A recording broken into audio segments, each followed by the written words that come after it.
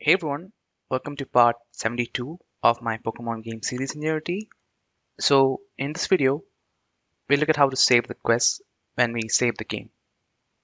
So if I speak to this NPC and start a quest, now the quest will be in the started state. And if we speak to the NPC again, he'll say the in progress dialog of the quest, right? And when we start this quest, it'll also spawn a pickup over here. So when we save the game, we should save all these states, right? So we'll look at how to do that in this video. Special thanks to all my Patreons for making this series possible. By becoming a Patreon, you can support me and get access to the complete project files of the series. The project files also contain some advanced features that are not covered on YouTube. So let's start the video. So to save the quests, we don't have to save the entire quest class. We just have to save the name of the quest and its status. Alright, so let me create a separate class for that. So I'll call this class quest save data, and I'll also make it serializable so that we can save it. Okay, so in this class, first we need a variable for the name of the quest, and then we should also store the status of the quest. Alright, so let me create a variable of quest status. Okay, so next I'll create a function to convert the quest class into quest save data class. Okay, so I'll call it get save data, and it will return quest save data. Alright, so in this function, first we need to create an instance of quest save data, and in here we have to assign the name of the quest, and we also have to assign the status.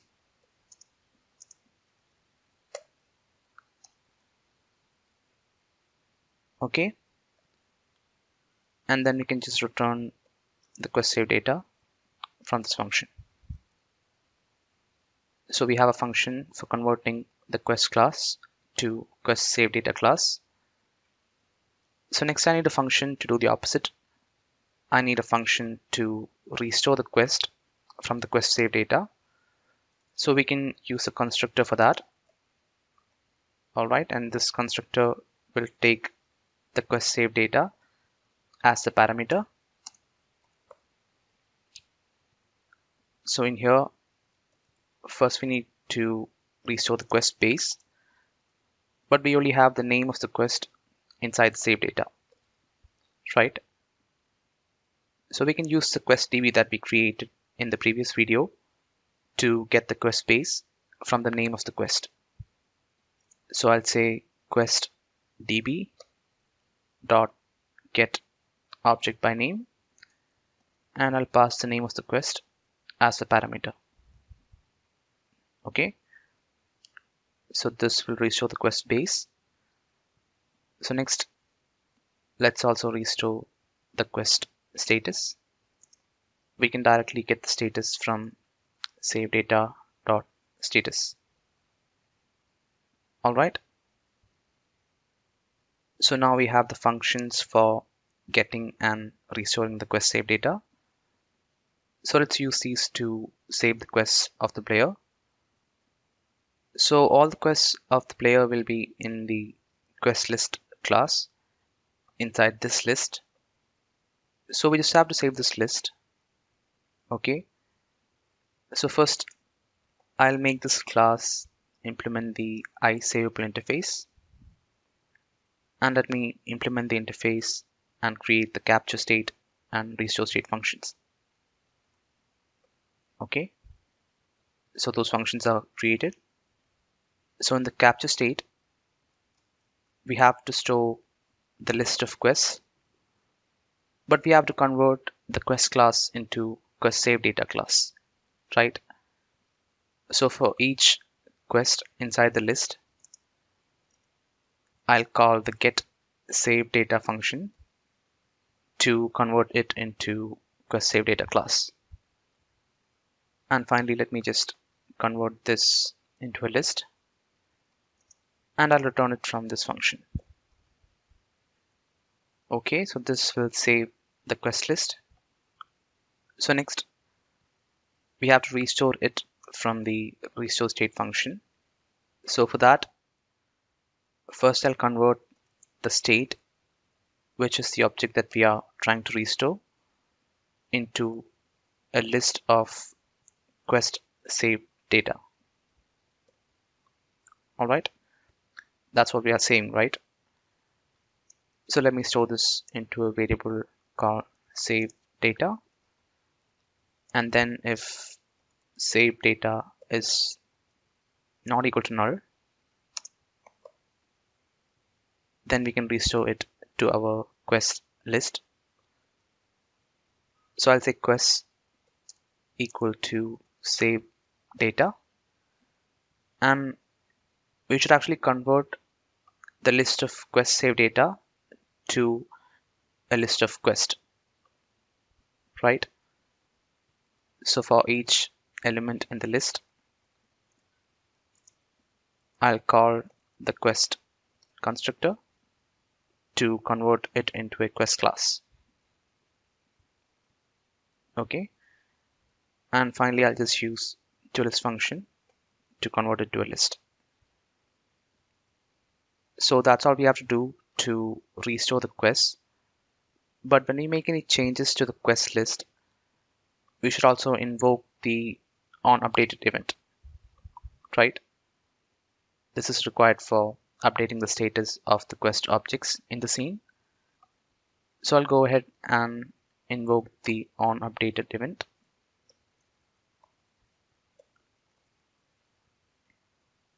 All right. So that's all we have to do. This will save the player's quest list for us. So next, in the NPC controller, we should save things like the active quest and quest to start and quest to complete. So you might be wondering why we need to save these two. The reason is because when we start a quest or complete a quest, we are setting this variable to null so that the NPC won't try to start or complete the quest again. So it's important to save these two variables. So first, let me make the NPC controller class implement the iSaveable interface. All right. And then I'll implement the capture state and restore state functions from the iSaveable interface. All right. So the functions are created over here. So what should we save in the capture state function? We should save the active quest, the quest to start, and quest to complete, right? So let me create a separate class with these three objects. So I'll call the class npc quest save data. And in here, first we need an object for the active quest. And next we need one for quest to start.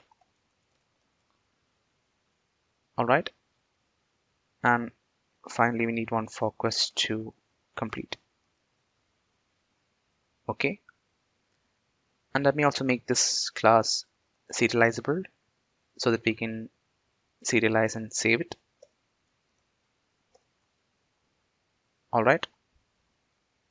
So now in the capture state, we can create an instance of the npc quest save data. Okay.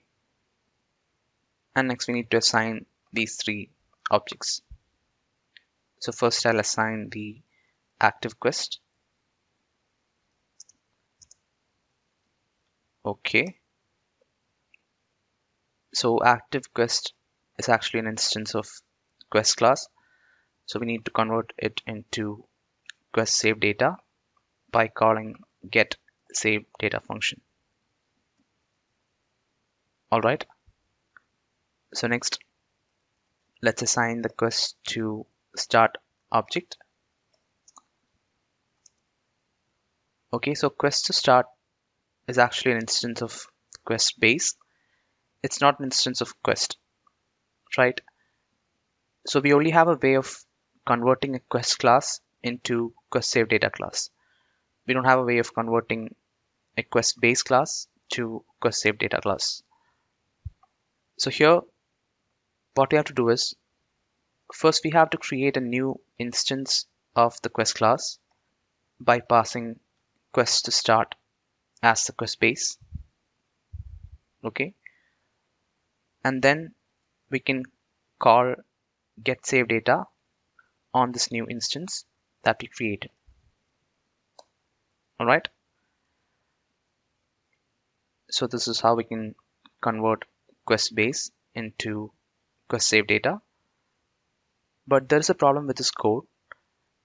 If the quest to start is null, then it will throw an exception when we try to create a quest instance from it.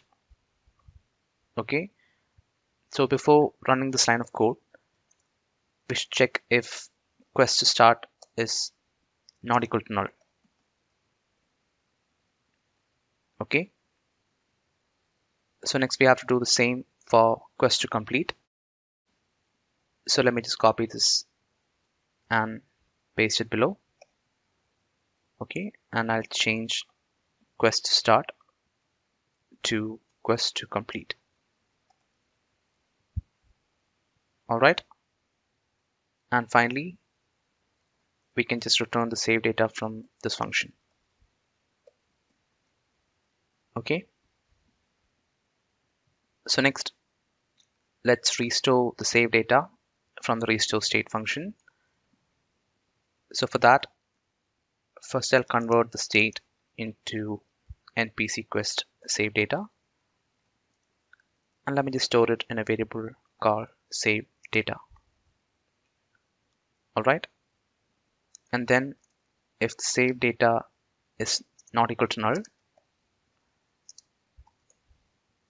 we can try and restore it. So first I'll restore the active quest.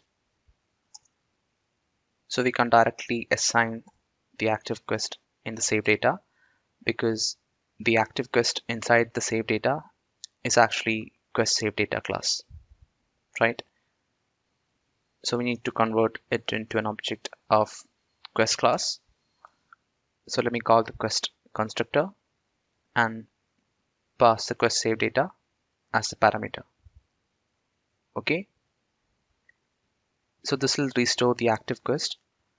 But again, one problem we might have is if the active quest is null, then it'll throw an exception here when we try to create a quest object with it.